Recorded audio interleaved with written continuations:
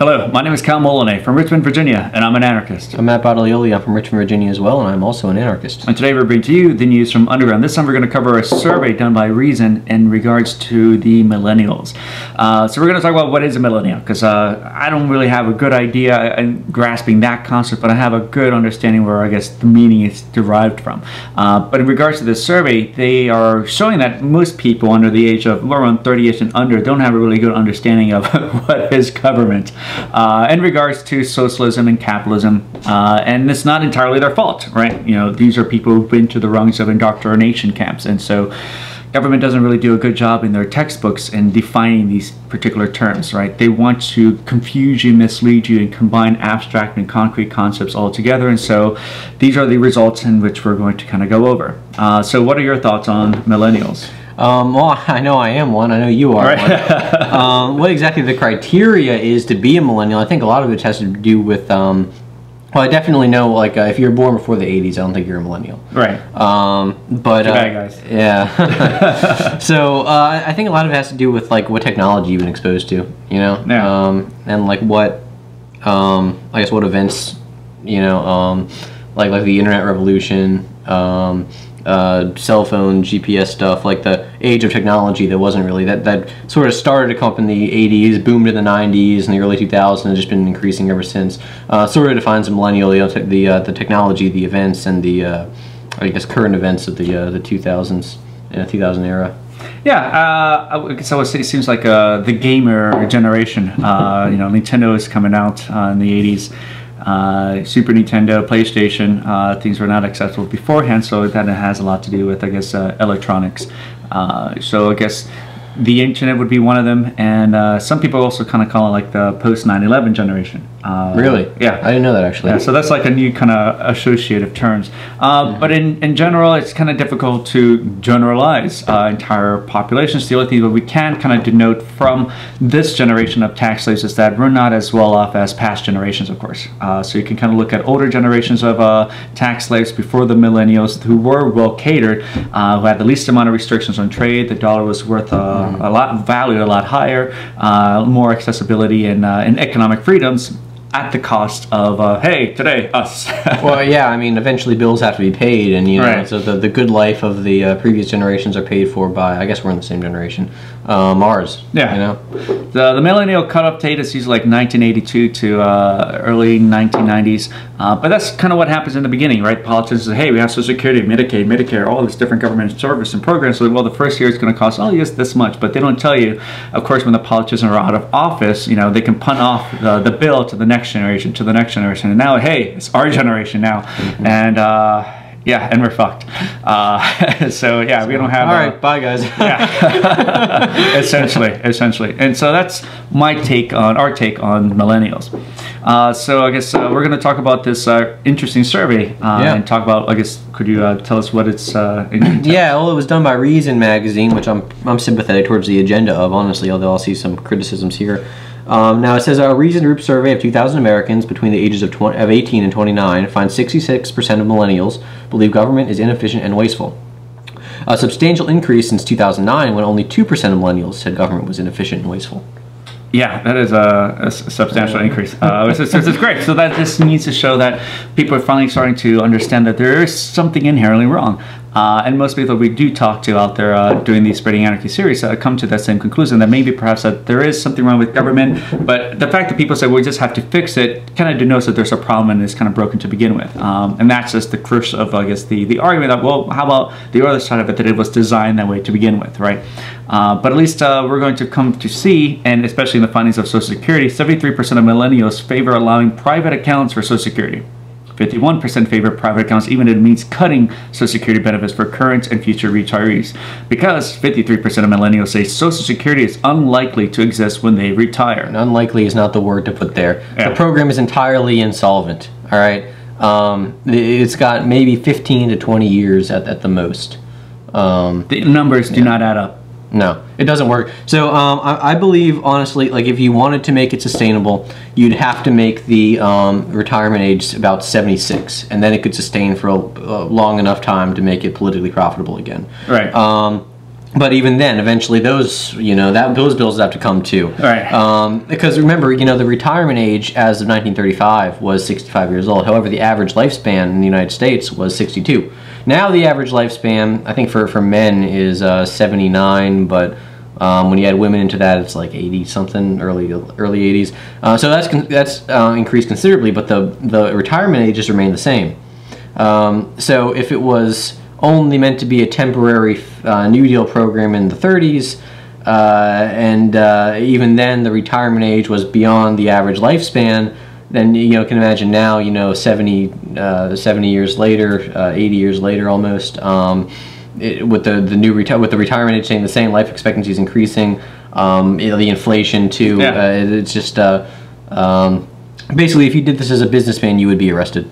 Yeah. It's a Ponzi scheme in which you're forced to participate at gunpoint. So no freedom to cancel or unsubscribe, no freedom to kind of compete otherwise against this monopoly on retirement, right? These older generations had a lifetime to gather the resources to prepare for that time, and instead they've opted for the easy way out of violence and forcing the unborn to be enslaved to provide for them instead. Of course, it's not entirely their fault. I mean, any amount of money that you save has been depreciating since they would have saved it. So, I mean, what are you going to expect someone to do? Keep $1 from the 30s. It's going to be worth how much, They fell for that government distraction, thinking that they're on their side and they provide solutions, but they don't. The abolition of the state is the only way out of any of this mess. So that's Social Security. And it's good that a lot of people see that this is not something that you will have when it's time for us to retire. All right, so let's plan that out in advance so that we can handle that situation and not, be taken off guard by it. Right. But being surprised that Social Security is going to end is like being surprised that the sun sets every evening. No. It's like a lot of the unfunded liabilities you find in Detroit, and this is inevitable for all cities and for any government monopoly. Remember, the cost always increases as the age as you find with Social Security retirement. So the next part would be, I guess you can cover the next part. Sure thing, yeah. 64% of millennials say cutting government spending by 5% would help the economy. Now, I imagine when they asked the question, I have no factual evidence of this, but when they asked the question, they probably asked it in terms of 5%. So I'm curious to know how high that number would have had to go before, for the number to the 64% to have increased, or before it would have decreased. And then when, there's how many people would have answered the way I would if they said 100%. How about 6, 7, 10%? Keep going, They're 95% almost there. And that's where you'll find in some of these particular questionnaires that they provide by Reason, I find it to be kind of a minarchist organization. So of course, for me, it doesn't seem like they're going to completely provide objective definitions for all this entirely. So not to say that we're in 100% in support of some of the aims of Reason. They seem sometimes to be very constitutionalist. So sometimes that can be exhibited in the questions that they do show. But 5% would help the economy. At least they understand that at least cutting some of that off, would improve the economy. How about an extra 95% we skyrocket, the hell off this planet. We have, spacefaring civilizations. Cure cancer, all these diseases. Imagine what you can do when you have ownership over 100% of your own property, right? You can own your own body, right? Imagine no more IP keeping people from... A free and voluntary society that this finally starts to establish. When people talk, population-wise, like, well, we're not overpopulated, but even if that were the case, that would propel us forward to go to, colonize the moon or planets. Yeah, that's the thing. Like, you'll notice when certain things like water, when there's a shortage of like water, or there's a drought or something like that. Well, then that means, and then there's a higher demand for water because of that. So people need to water their lawns, take showers, drink, whatever.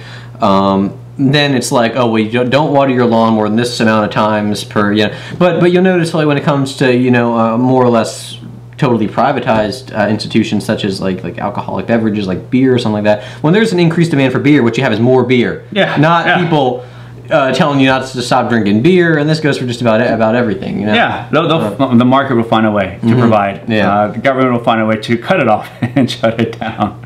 So 50% want a society where wealth is distributed according to achievement. And again, this goes in terms of the public indoctrination schooling, which the government doesn't properly define distribution. So they say wealth distribution, aka it's theft. So for example, here at our freedom gatherings, we distribute a lot of food, potlucks, and distribute a lot of imbibement. And so that's distribution. That's free. That's voluntary. That's loving. That's caring. That's giving. The distribution terms in which government uses that term, oftentimes you'll find government agencies trying to co-opt business definition in terms. Sometimes, for example, IRS calling you a customer. Right. The ABC store thanking you for your business. Right. Yeah. It's like, look, I don't have any choice. Like, I wish I had a choice. I wish I could conveniently buy. I wish I could put you out of business. Yeah, put you out of business, or buy this stuff conveniently when I go to Kroger. Right. So distribution is another word for theft. Right. It's a fancy way to make it sound very socially acceptable. Oh, it's a distribution. Oh, that sounds nice. That sounds fanciful. That sounds caring, but it's not. When it comes to government, it's theft. It's stealing from him at gunpoint to give it to someone else arbitrarily for whatever arbitrary means and reasons. So that's not. So 57% advocating for that. That's. Well, you can again blame public indoctrination for not giving them the correct term and meaning for that. I mean, it's possible when some people heard that question, they were thinking, in the way of, well, you work so hard and you earn this amount of money, and that's how the wealth is distributed. So I mean, that's not an unrealistic interpretation of that. That goes against more like an objective value of labor. Then I guess so. Yeah. Yeah. Moving on. Yeah, moving on. All right. So 55% say reducing regulations would help the economy. Well, which is, I guess, halfway there, which is kind of good. At least they understand there's a restriction on trade, and you see kind of increasing, I guess, in our generation now, the millennials, we see that there is so much restrictions. Of every piece of legislation is a restriction on your life and what you can and cannot do. Mostly it's trying to restrict you what you cannot do. Like Uber cars or Lyft, for example, right now trying to be shut down by a lot of competitive cartels like the taxi cabs in DC. Restrictions on finding cheap and awesome ways for transportation. So we see a lot of this stuff visibly now, whereas in the past, starting off, it's not as, you don't see a tremendous amount, but increasingly so over time, they start to add up. Right. It's like taxes, and now it's like nearly half our income stolen. Now you see, Reason came out with an interesting survey, or an interesting finding that they found, like in the past 60 years of restriction on trade, you're nearly 70% poorer because of that. Because those are offset costs of like tariffs and imports and other areas in which businesses have to offset their costs to kind of pay off government regulations instead of putting that money into hiring new employees and better improvement of products or an expansion of their business. Like, for example, here in Hardywood in Richmond, they were told by the city council members that, yeah, you don't have to pay, taxes for beer. Beer is not a meal. It's like, are you sure? Are you positive? We're coming here to make sure that's not the case. A year later, the city council said, yeah, actually, he owes us money, tens of thousands, I think $40,000, $50,000 worth of taxes, back taxes, because now they regard beer as a meal. Whereas that $40,000, $50,000 could have gone for, an expansion, or maybe having a, expert beer mixologist. Or wages, or lower costs. Yeah, or anything, Jesus, yeah. But this goes hiring, going to the pockets of political rulers to sustain their lifestyle at your expense. So imagine that if these people actually had to work in the real market instead of the area public sector of stealing people's wealth.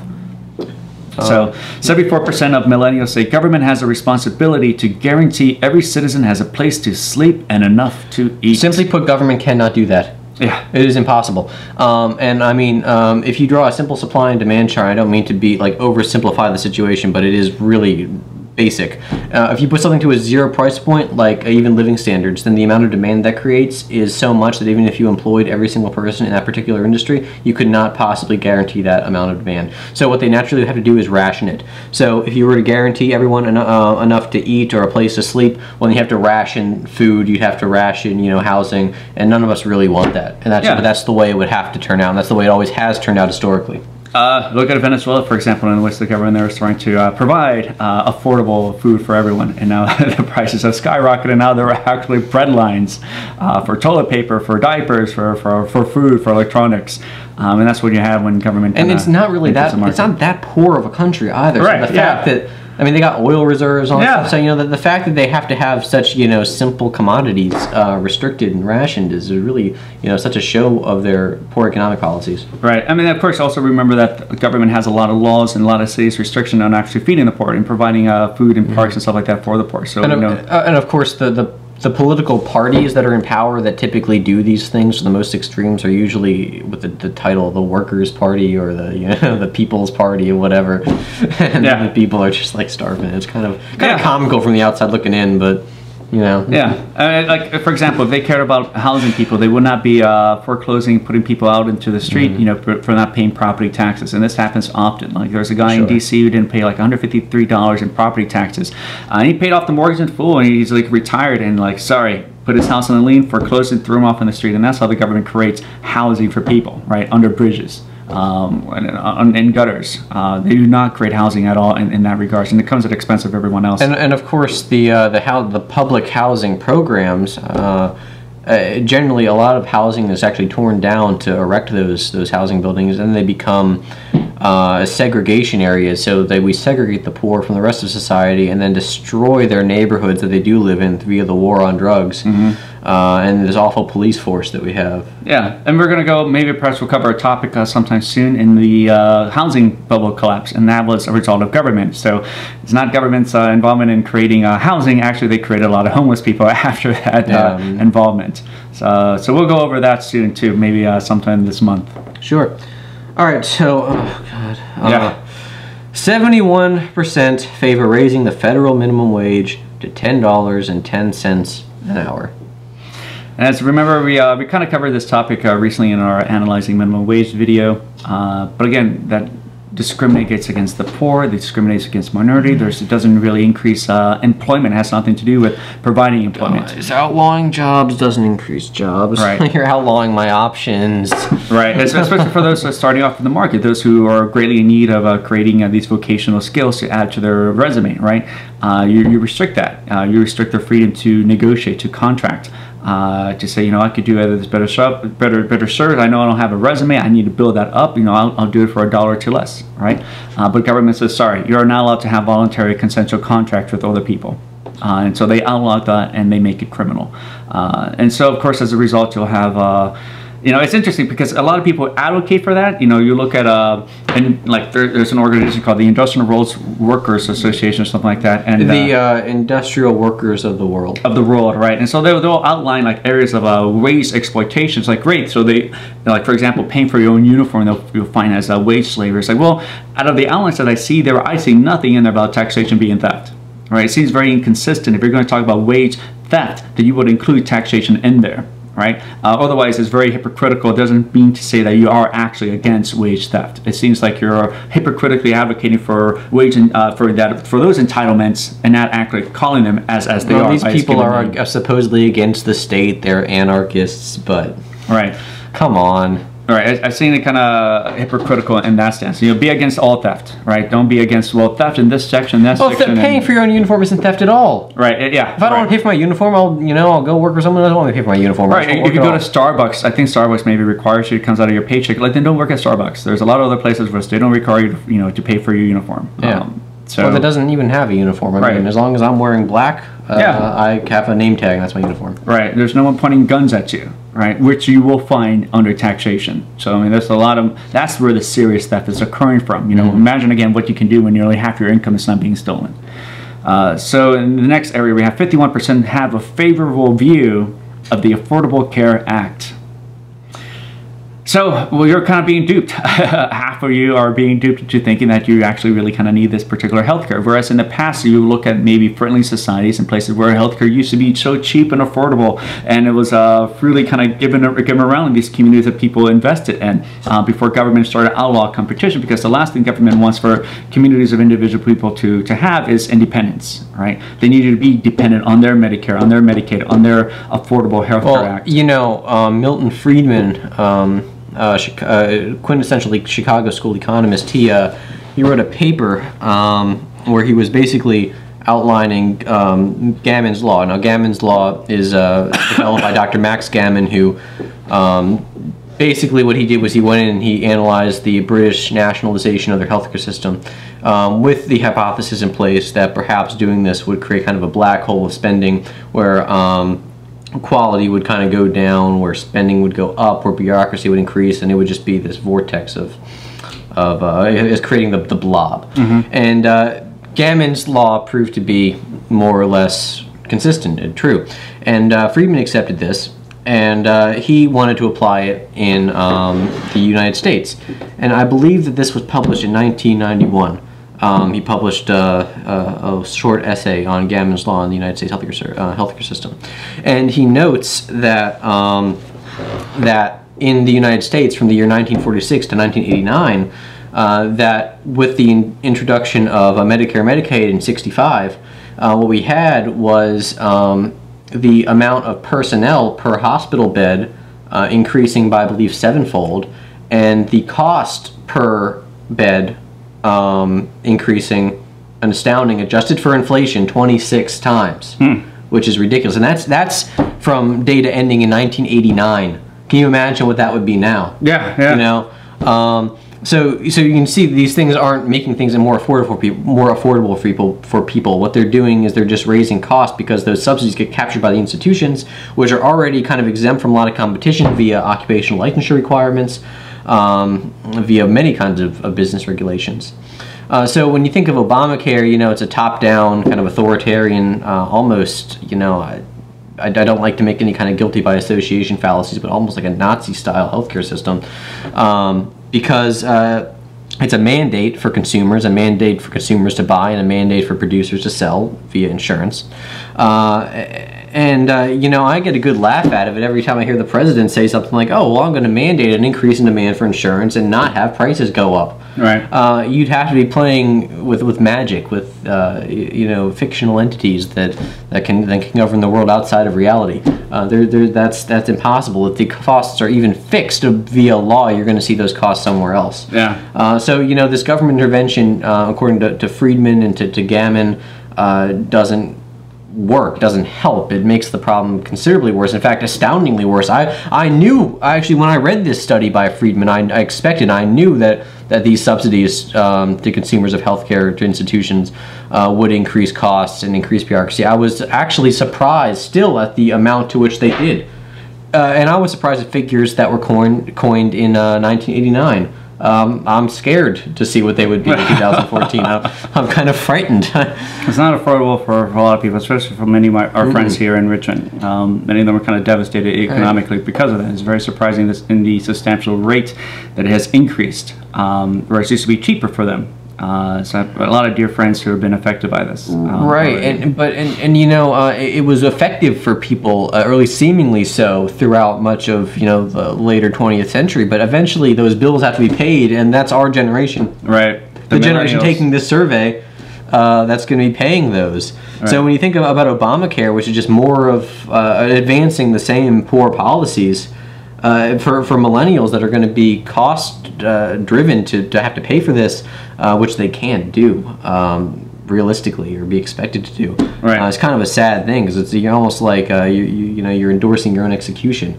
Yeah. You're I guess testifying against yourself in many ways. Now it's only 51%. I mean, I'm no supporter of democracy. Right.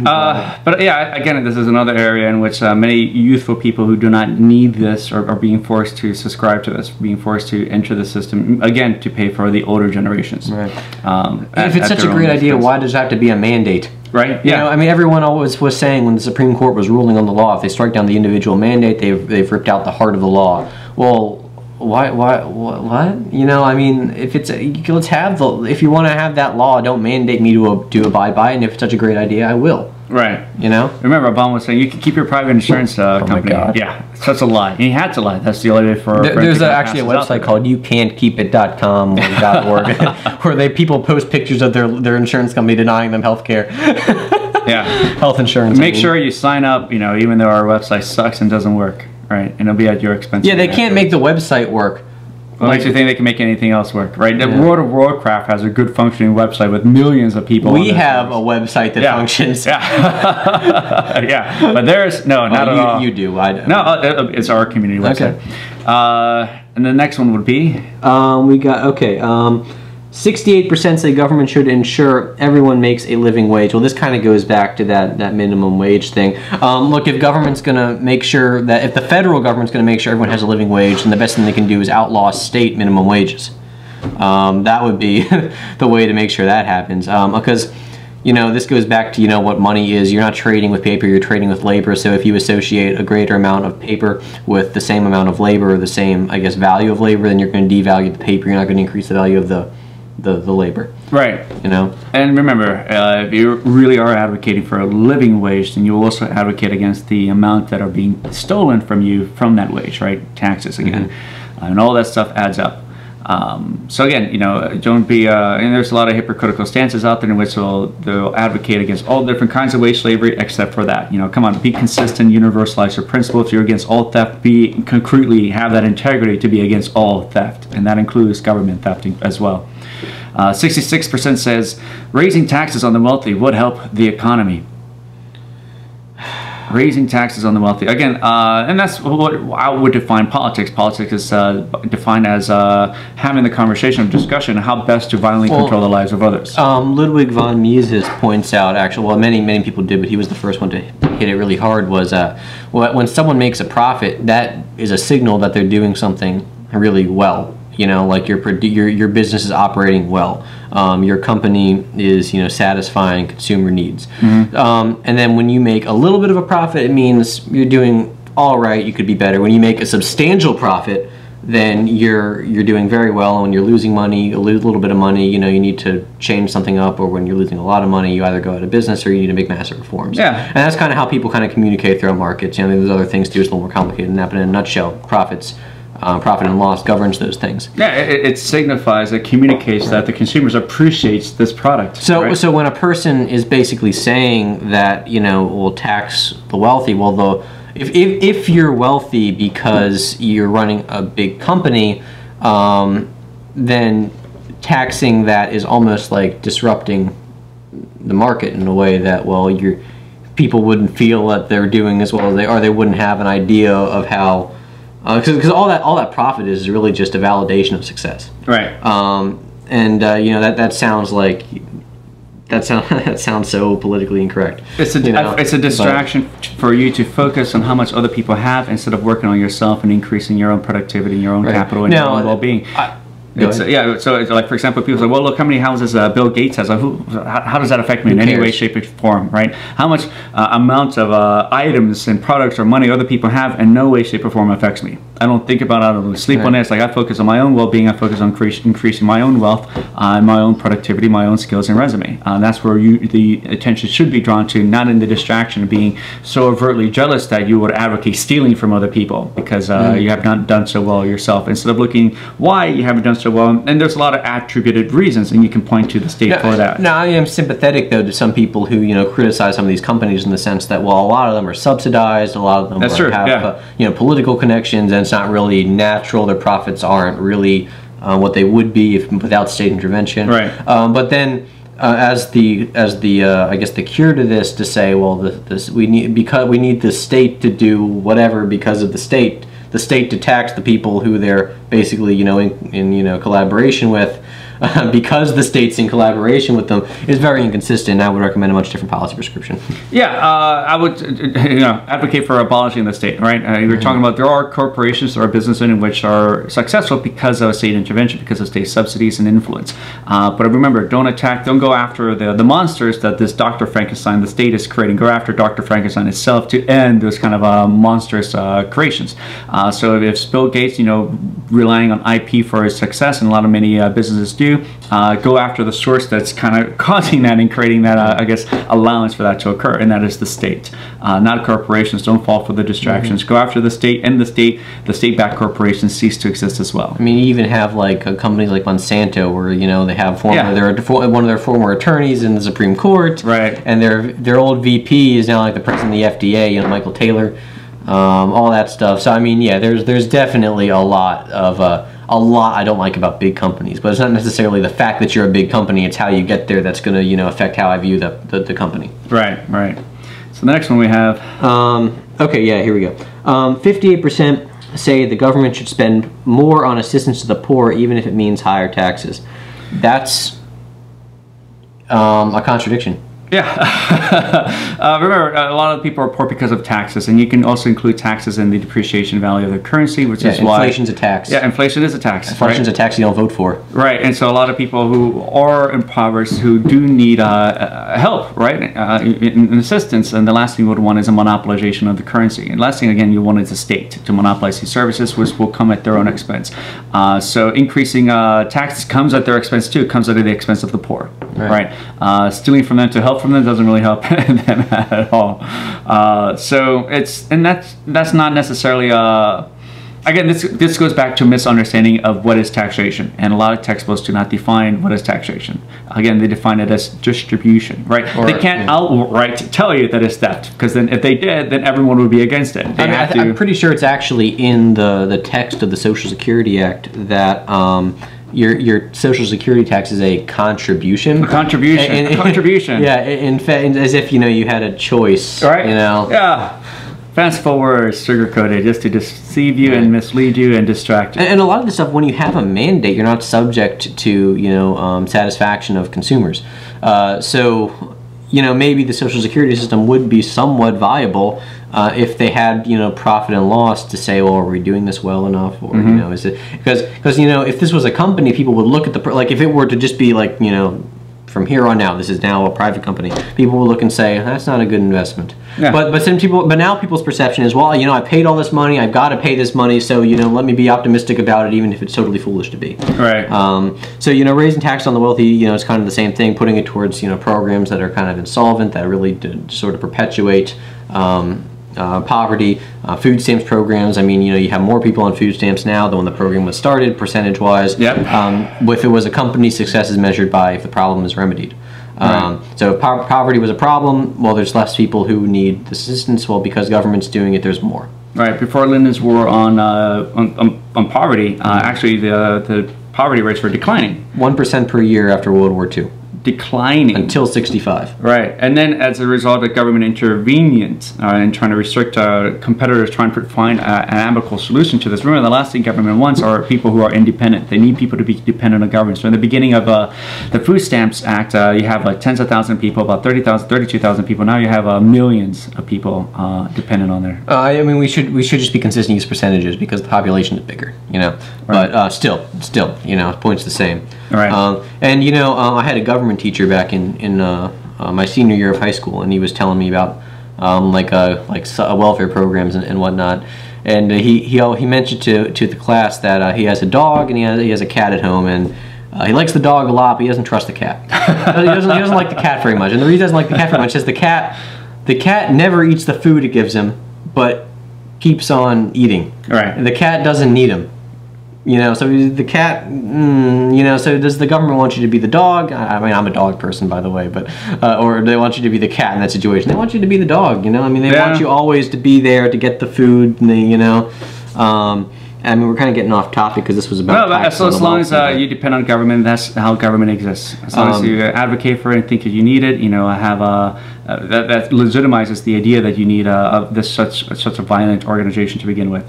And we're going to speed up for the next few points here. So 54% favor larger government that provides more services when taxes are not mentioned. Again, this goes in the areas in which, it sounds great, tax improvement, greater government services, but of course when you don't include taxes, people are more averse to that. Right. So naturally, of course, people will kind of go inclined to that. But again, in defining terms, this is, when we're talking about the battle, this war against chaos, the war against the state, we're also talking about battle against words, battle against philosophy, and that's essentially what the state is. They have a great control over the concepts that we do use, and they mislead us into believing otherwise into their abstract definitions, which have nothing of value in the concrete world.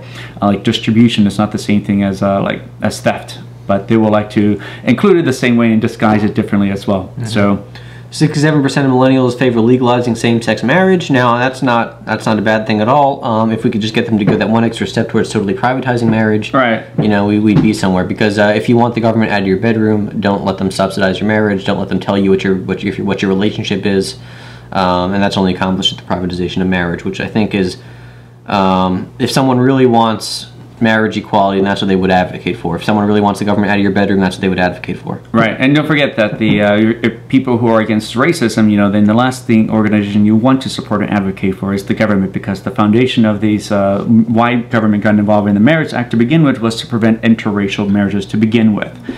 So they have very racist roots even in the involvement today for that, and now they find that, well, we can make a lot of money by licensing it. All right, so there's another extortion scheme. 59% say the government should allow online gambling. Okay, cool. Yeah. But then you look at, like, Virginia had Lotto, for example. That's perfectly okay for for them to kind of pray and gamble allowed here. But, like, as long as the government does it, it's okay for you to do it and have your own website. A lot of online websites. Go back to Social Security again. Bernie Madoff got arrested for the Social Security program. Right. Yeah. Yeah. That's also gambling. Okay, so we got all right. 57% say marijuana should be legal, although only 22% say cocaine should be legal. So that's basically, honestly, I'm kind of surprised that number wasn't higher. Yeah, semi. But I'm a college student, so of course I'm surprised. Right. So again, don't even in terms of legalization. Remember, that's we're not dogs. Right, we're not animals. We want all our freedoms, not scraps of freedoms, and that's what the state and government is trying to provide you. That's what they're holding up here. After 75 years, they finally have the freedom to smoke a plant. That's not a measure of success. Well, it's not even the freedom to smoke a plant. It's, we're going to let you. Yeah, we're going to let you. We're going to give you permission, right? But at the same time, you still got to give us some of your money for it, right? Yeah. You're removing the replacement of different kind of violence, from throwing you to a cage to being dehumanized to being raw forthright to taxation. Right, and then also, if you're going to use the argument that you own your body, well then, there's 35% that are being somewhat inconsistent when wanting to legalize marijuana, and then not as well harder drugs. Right. Because the principle then necessarily would stay the same. It's all personal decision. Right, and again, it's a form to kind of placate you. That's all it is. It's like, all right, after 35, we'll let them have it until the masses, the taxpayers are angry enough. After another 75 years, they'll give you another. And there's the arbitration too. You have like the age you have to be to buy it, right? Which is I mean, you can take the drinking age too, just because that's probably the one we're most I guess well versed with. Is there's some people who are going to be reckless and alcoholics, whether they're 14, 21, or 30. And then there's some people that would be fine at 14, 21, or 30, or 20, or 30. So there's this. Government can't really think individualistically. They have to collectivize everything. They just have to say, for the sake of convenience, for the sake of being able to write the paperwork and bureaucratize everything. The standard is 21. That's just the way it is for everybody. Whereas you had a completely free market in terms of drugs or alcohol. Some people say alcohol is a drug, or tobacco. Then you have more individual preferences catered to. More people are actually acknowledged for their own merits or their own vices or virtues, rather than just this one arbitrary verdict coming from. Yeah. All right, and it goes into the last topic here with 52% say either the government should not set a legal drinking age, or that legal drinking age should be lower than 21. Remember, we did a video covering here on vices are not crimes. It's perfectly fine for the government to send you at the age of 18, 16, or 17 if your parents sign you away to be murdered overseas.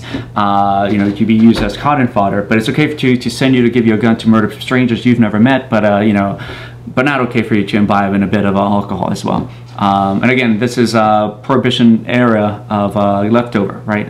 There wasn't really much of this kind of problem in the past, but this is something that ends up happening when you let government monopolize. Here in Virginia, for example, they've monopolized the distribution, wholesale, and retail sale of alcohol. Right, so this is kind of what ends up happening when you have government involvement with it. There's no convenience for you to have. You have to go to an extra store to get your alcohol, when it's no different than beer or wine. And when you think about it too, like this is one of the big advancements of the mid 20th century that government still hasn't caught up with, is people finally didn't have to go to the butcher for their meat, or to the wait for the milkman for the dairy, so they can get everything in one place. They have a supermarket. Well, government's basically just holding that up in one more area, and that is the distilled spirits area. Yeah. Yeah. So to sum up all of this, that's essentially what the millennials are about, so to speak. But I wouldn't just put it with millennials. I found this to be the case with a lot of people, regardless of their age, that they do not have not of their own fault in understanding, that they don't have a good understanding of what is socialism, what is capitalism, what is consent. For example, there's a city political body politic here in which they have a consent agenda, and of course there's like consent agenda. You don't even know how to define consent in those particular terms, because there exists no consensual relationship with government. It's coercive, it's oppressive, it violates that to very begin with. And that's as a result of growing up under statism. That's a result of going through public indoctrination school for 12 years, and it continues to resume when you go into these worthless college programs as well. So government doesn't really have a good job in providing these measures, and there's good reason why. They don't want you to find out the truth. They don't want you to actually look out there measurably and objectively understand what is going on around you. They don't want you to acknowledge it as what it is, which is just another form of organized crime. Right. The better that they can deceive you and mislead you, works well for them. As long as you believe that government works, that's all they want you to believe. If you still advocate for government, still think reform can work, great. As long as you're advocating for government, that's really it. And to continue so forth. But as we have seen, there's a large measurable distrust of government, and let's continue going there, and let's start looking objectively. And you'll find in your own studies that the common denominator for all social ills and problems is government itself, and that in itself must be abolished.